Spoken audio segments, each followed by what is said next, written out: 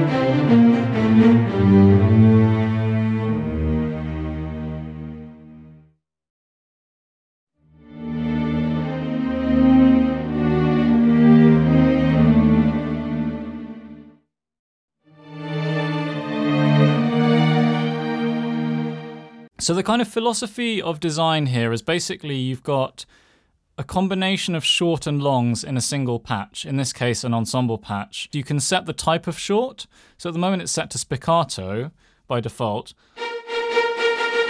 which is quite bitey, but then if you switch it to staccato, you get a slightly more brushy sound.